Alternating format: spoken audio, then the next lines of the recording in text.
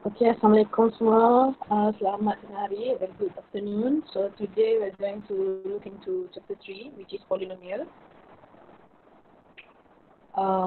So hari ini kita akan habiskan chapter 3. Memandangkan esok kita tak ada kelas lah, cuti kan. So hari ini kita akan habiskan chapter 3. Saya kena habiskan hari ini juga kerana minggu depan awak akan ada test yang melibatkan chapter 1 sehingga chapter 3. Okay? Okay, so basically untuk sum up lah untuk chapter 3 ni, ramai yang tanya saya berkenaan long division. So semalam saya dah bagi jawapan untuk exercise tu, supplementary exercise.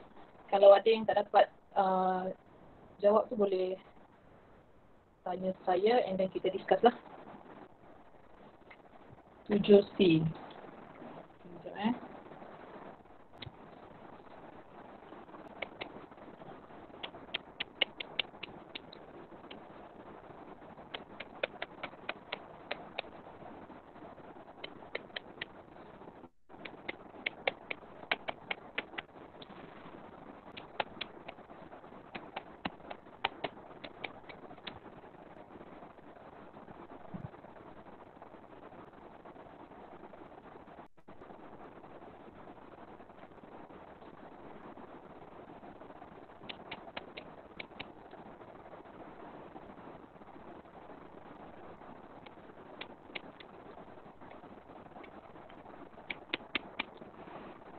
Okey, jawapan dia tambah 5. Okey, so dia tambah 7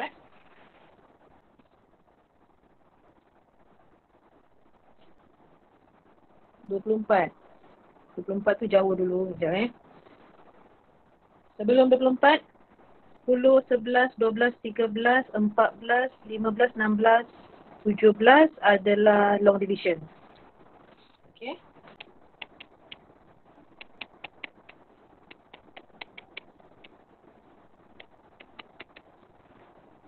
Okey ni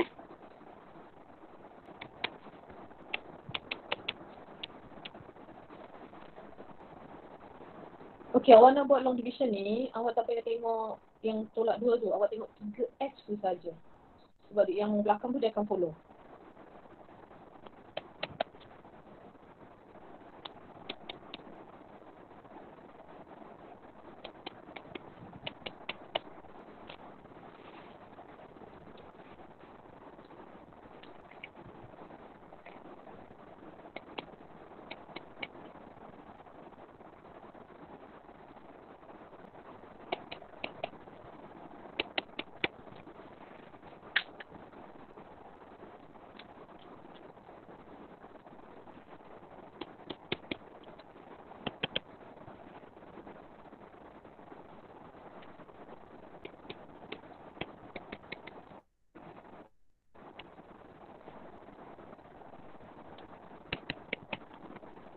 Okey, saya jawapan awal.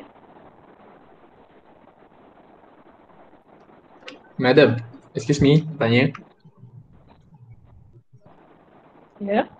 Yang ini sama lah ni. Sekejap saya tengok jawapan dia. So ni Untuk sama dalam jawapan tu 3x tolak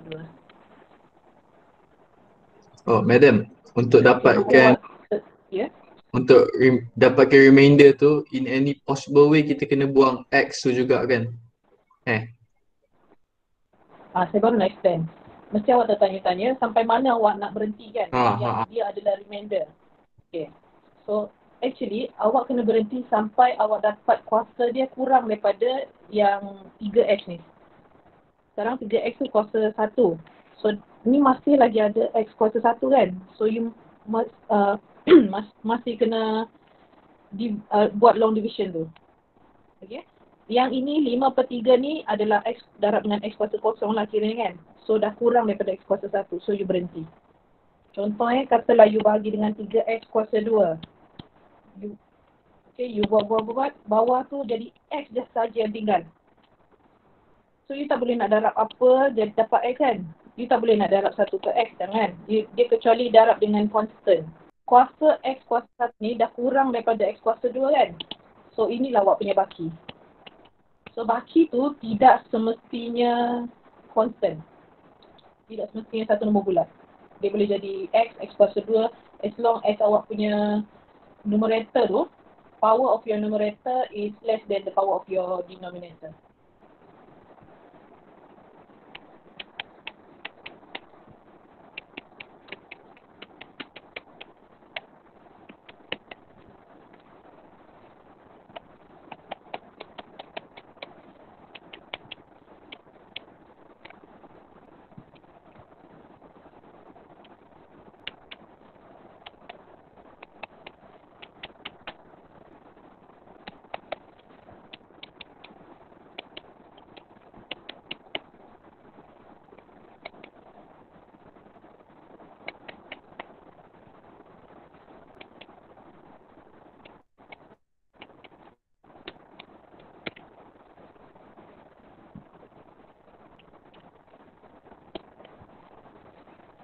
Okay, so jawapan awak.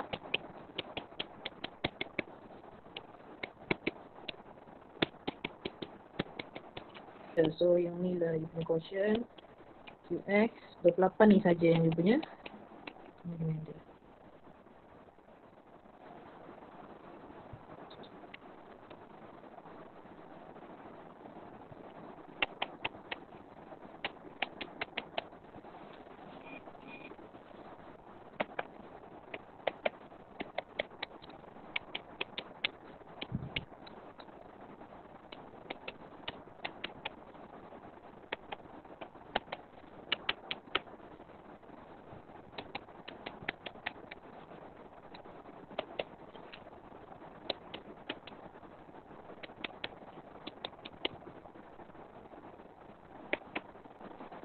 Okay, so trick dia kalau satu variable tu tak ada constant macam ni kan, X ni kosong, so letak kat situ supaya awak tak tertinggal bila awak nak tolakkan dia.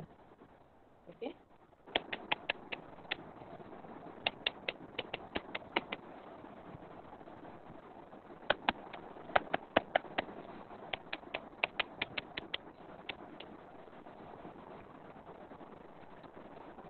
So ini juga sama macam tadi saya kata, dia pun dia panjang kat belakang tu kan. Yang you fokus pada X kuasa 2 tu saja.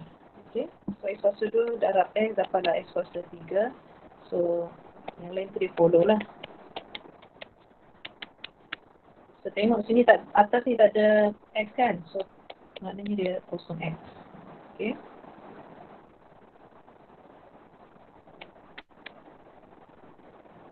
Okay, boleh lagi tak bagi? Tak boleh sebab ni dah X kuasa 1. Yang ini paling tinggi dia adalah X kuasa 2. So itu jawapan awak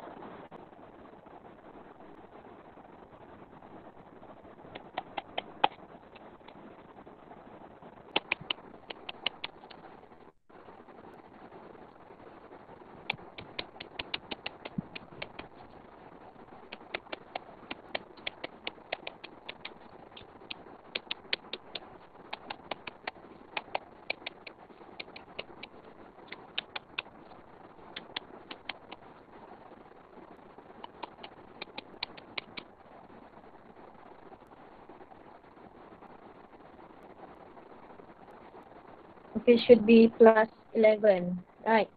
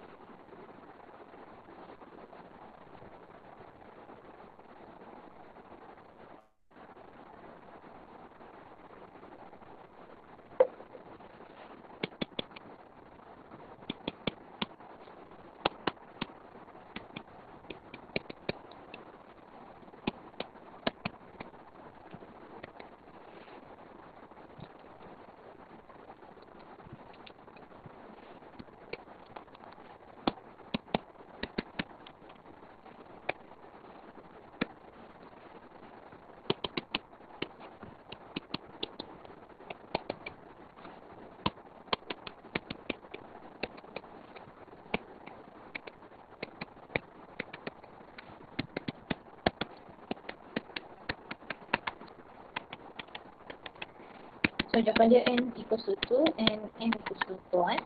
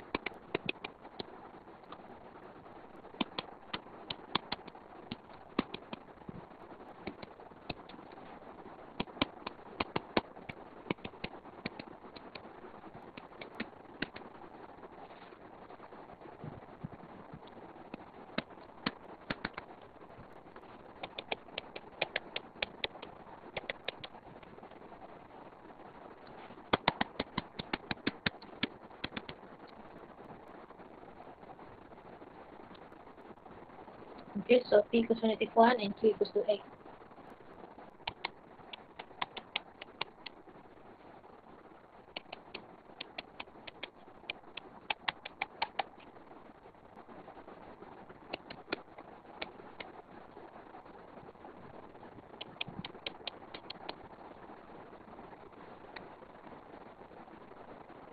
Ini pun sama lah macam tadi. Dimasukkan X equals to -3 dalam sama atas tu dan samakan dengan -8/6.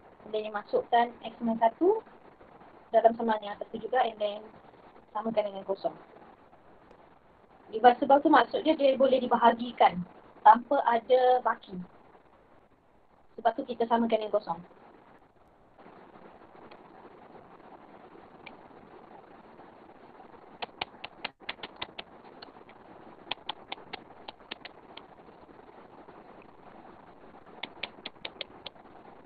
Soalan 26 ni sama macam 24 tadi tu.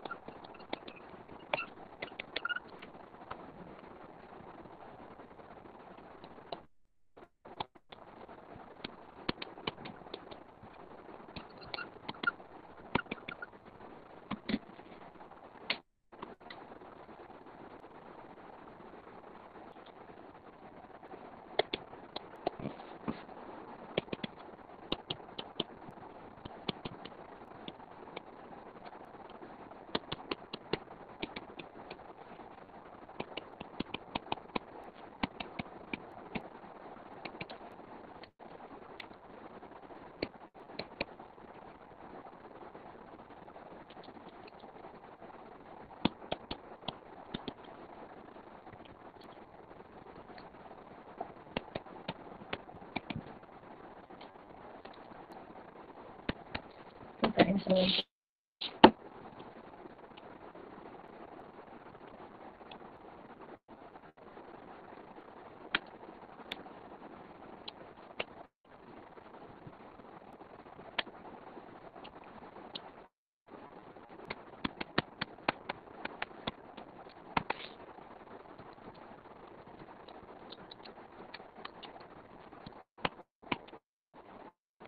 Okay, so sepatutnya dapat X dengan 4, K dengan 7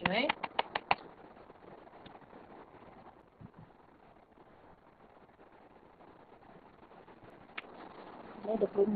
26 kita dah jawab ke?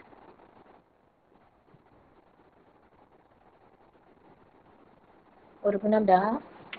30B.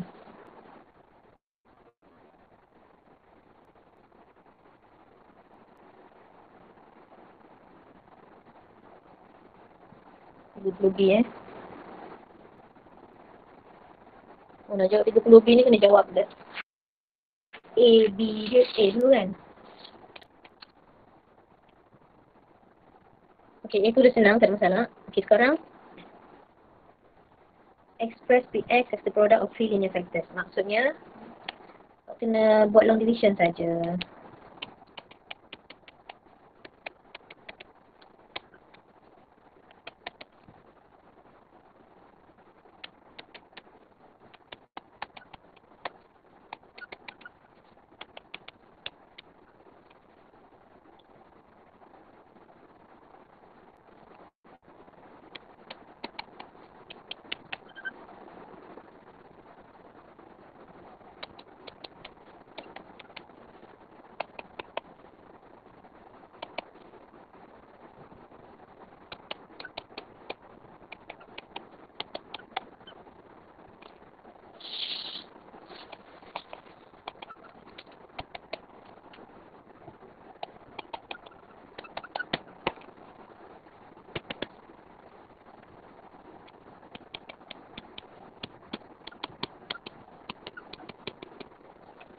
Okay, sekarang dia nak suruh express as a product of three linear factors. So, yang ini kita boleh faktorkan lagi. Okay, so, pemfaktoran dia dengan calculator sajalah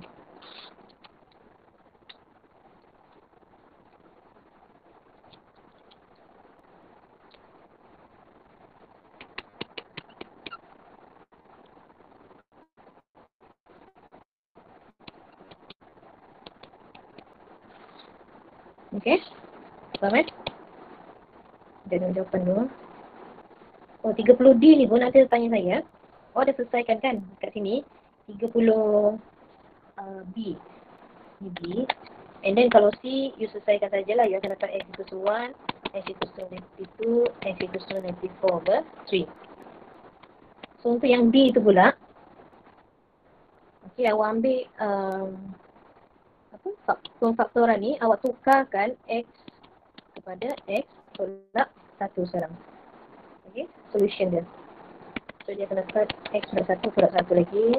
X tolak 1 tambah 2 3, buat kurungan sebab kita nak X tolak 1 tu. So bila darab tu dia akan darab jadi negatif 3. Kalau awak buat kurungan dia jadi negatif 1. So salah lah situ nanti. So dapatlah X tolak 2 X tambah 1. Ni 3X negatif 3 tambah 4 sama dengan 1. So jawapannya 2, negatif 1, negatif 1 ke? Okay. Okay.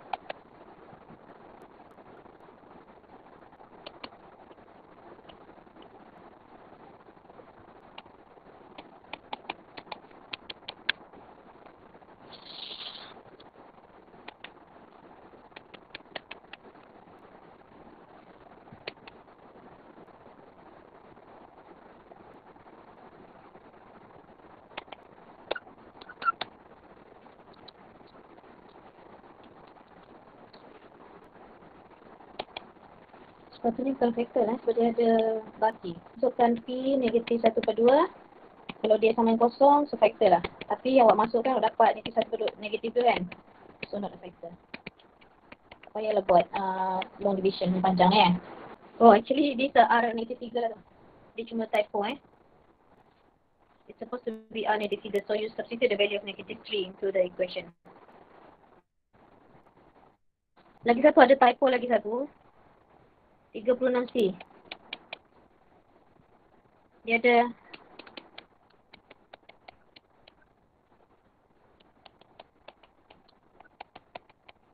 suppose this 0 is actually 9.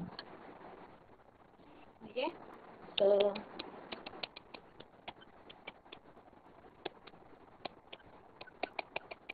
sepatutnya inilah soalan dia, 36C. Okay, sekarang mari kita masuk kepada partial fraction pula Kita dah habis polynomial, factor theorem dan juga remainder theorem tu.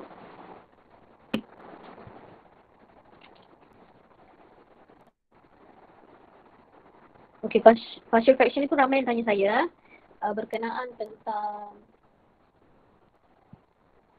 apa tu? Darab silang tu. Okay, macam mana boleh dapat numerator ke atas macam tu. Sebenarnya dia bukan nak darab silang semua equation. Dia cuma nak samakan denominator. Maksudnya dia nak samakan penyebut di bawah tu. Bila dah sama, and then yang atas tu dia akan automatic samakan dengan kiri dan kanan lah, belah kiri dan kanan. Okay, so kita tengok satu soalan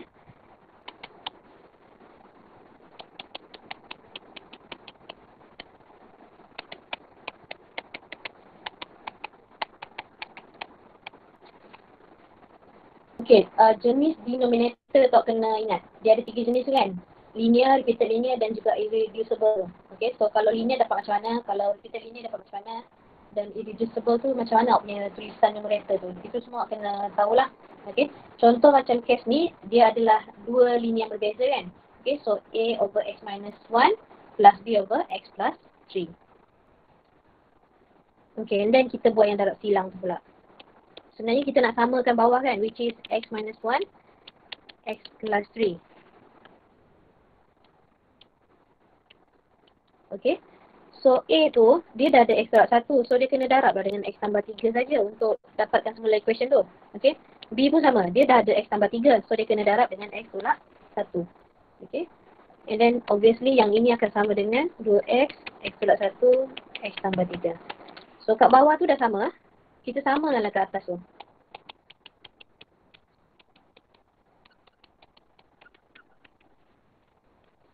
Okay, second step kita nak cari nilai A dan juga B. Okay, ni dah senang dah ni. You plug in apa-apa nilai. Okay, ramai je tanya saya nak masuk nilai apa. Actually, you boleh masuk apa-apa nilai saja. Tapi, carilah nilai yang menyenangkan awak untuk dapat value A dengan B tu. Okay, contoh kat sini saya akan ambil X equals to 1. Kenapa X equals to 1? Sebab kalau saya masuk X equals to 1,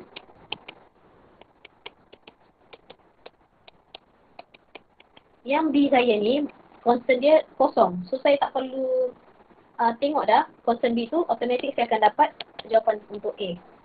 So ini masuk satu lah. Okay, so A akan dapat 2/4. This one number 2 lah. Boleh? Dan second one, kita akan ambil X equals to negative 3 lah pula. Sebab kalau kita masuk X equals to negative 3, yang A pula yang akan hilang.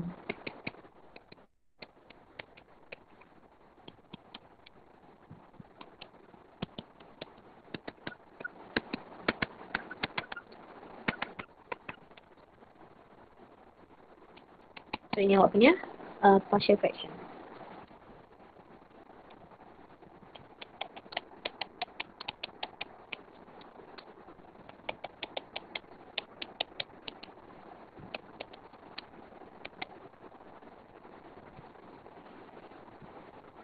Okay, sama juga first of all, awak tentukan denominator awak tu, dia bentuk yang macam mana. Okay, so sekarang dia ada 2 linear. Tapi X kuasa 2 tolak 25 tu, awak boleh faktorkan lagi kan? Okay, selagi awak boleh faktorkan, awak faktorkan. Kalau dah tak boleh faktorkan, baru dia jatuh pada jenis irreducible tu. Okay.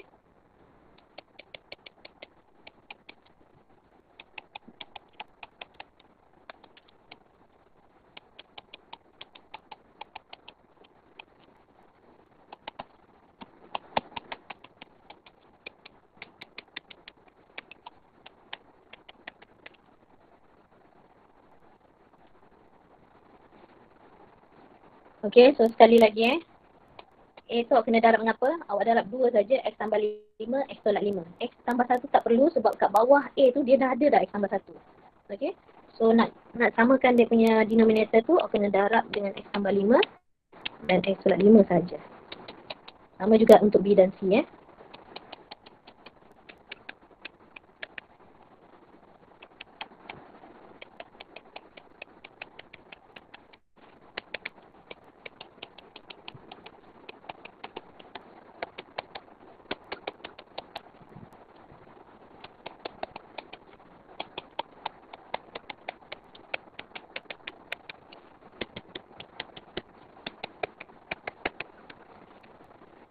Okay, so senangnya awak nak masuk nilai apa?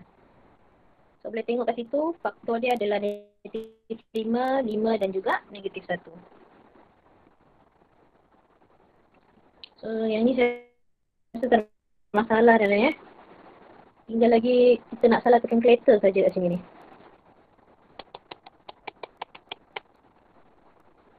Lima, so A kosong, B pun kosong, so tinggal C.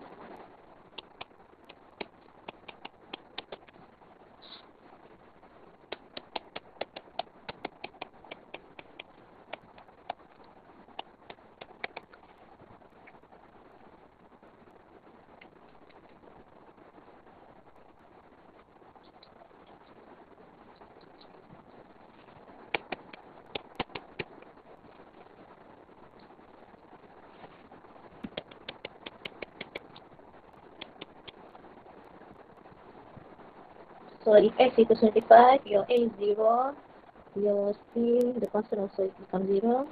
So what's left is your B.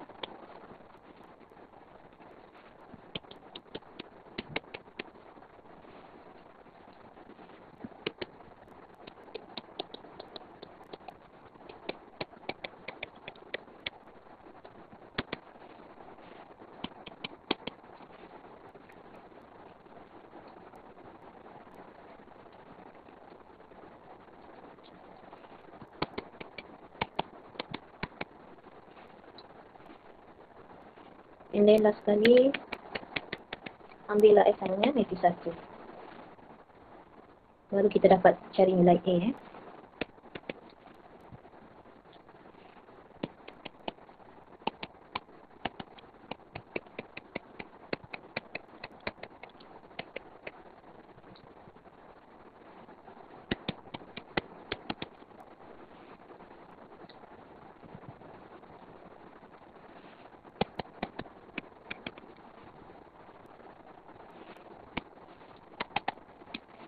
So punya partial fraction adalah 3 per X tambah 1 pula 1 per X tambah 5 tambah 2 per X pula 5.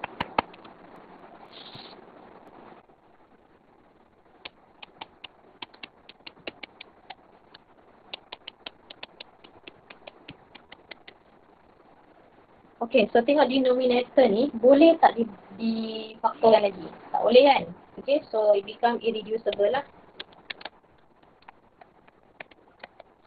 Okay, so if you have a reducible, then your punya partial fraction is AX plus B for the first one. And then another one tu pun irreducible juga kan? So CX plus B. Okay, because both factorization is reducible punya factor.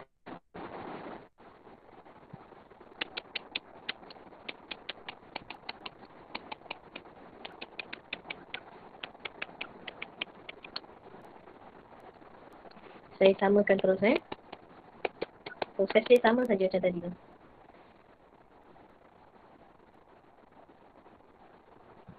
Okay, so contoh soalan untuk yang ni, kalau awak nak plug in nilai-nilai tu, saya rasa dia lagi tedious. Okay, sebab dia lagi panjang. Sebab kalau awak masukkan X equals to 0, B dengan D awak masih ada dan awak kena buat simultaneous equation. Okay. So katalah saya nak buat samakan perkali tu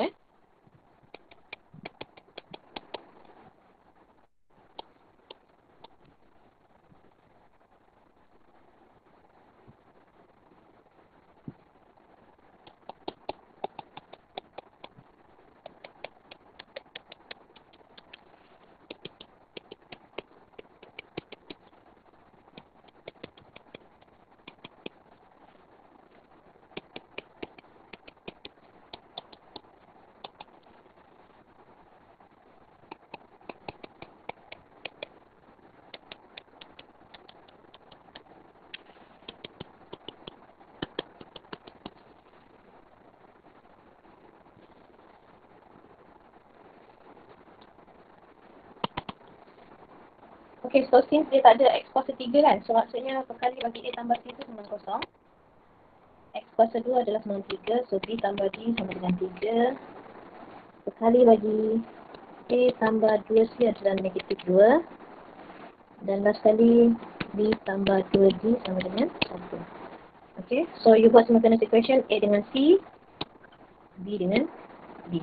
Kita solve satu-satu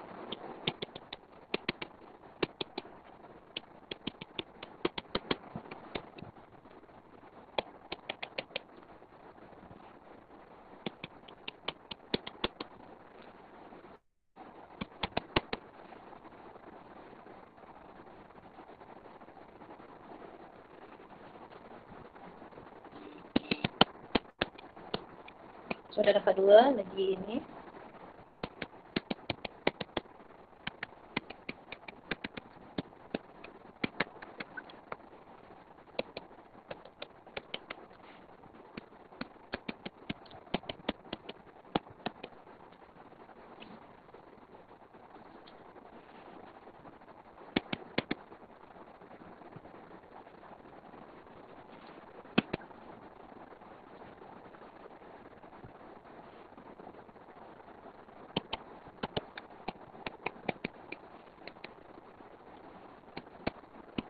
Okay, dah dapat semua Dia panjang. Okay, so AX tambah B is A awak 2, 2X tambah B awak 5 perkan dengan X kuasa 2 tambah 2. And then tambah the other one is CX, negatif 2X tolak 2 perkan dengan X kuasa 2 tambah 1. Itulah jawapannya. So dia ada dua cara kan nak buat ni. Yang pertama adalah awak samakan perkali, contoh macam ni. Yang kedua tadi awak plug in nilai. Kalau boleh plug in nilai dapatkan variable A, B, C tu lebih senang. Buat je macam tu. Jadi kalau tak boleh buat cara ni lah. Tapi cara ni dia panjang sikit lah sebab kena buat simultaneous equation pula.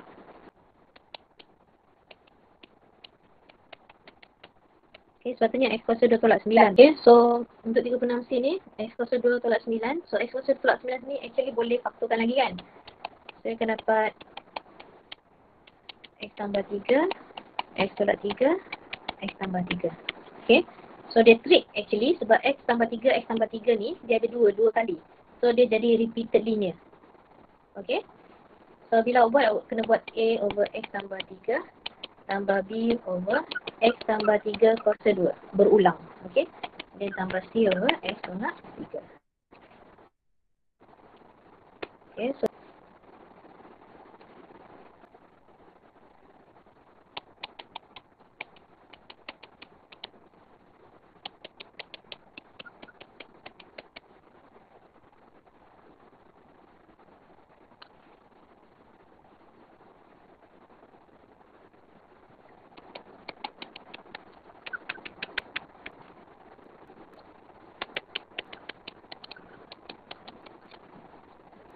samakan perkali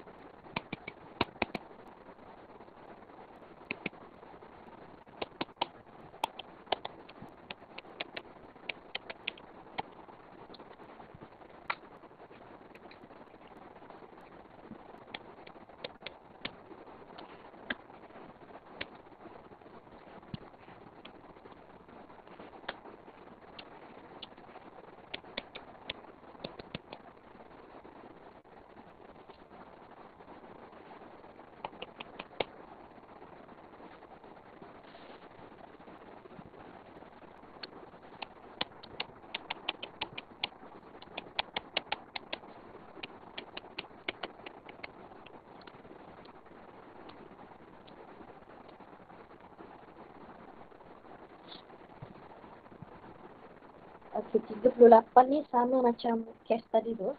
So X kuasa 2 tolak 25 ni kita boleh faktorkan lagi. So kita faktorkan dulu.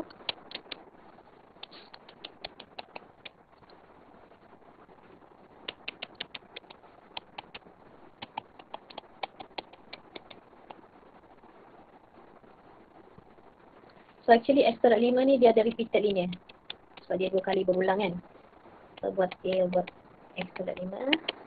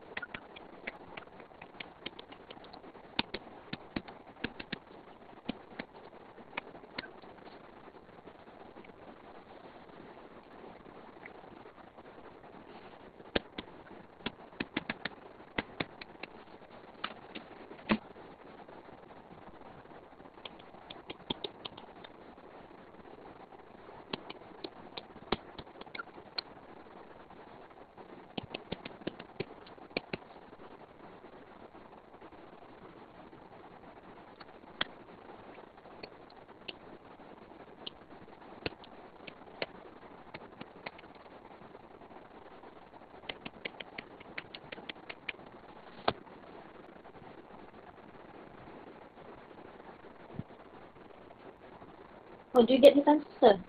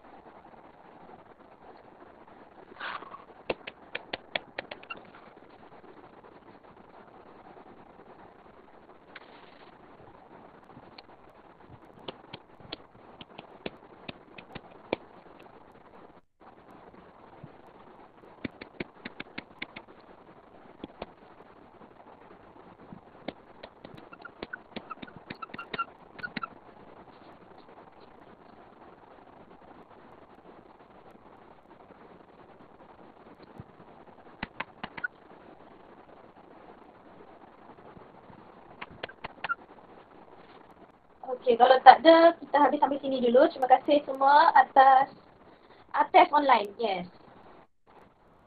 Final saja nanti face to face. Okey. Okey, so terima kasih semua. Kita jumpa minggu depan untuk kelas seterusnya.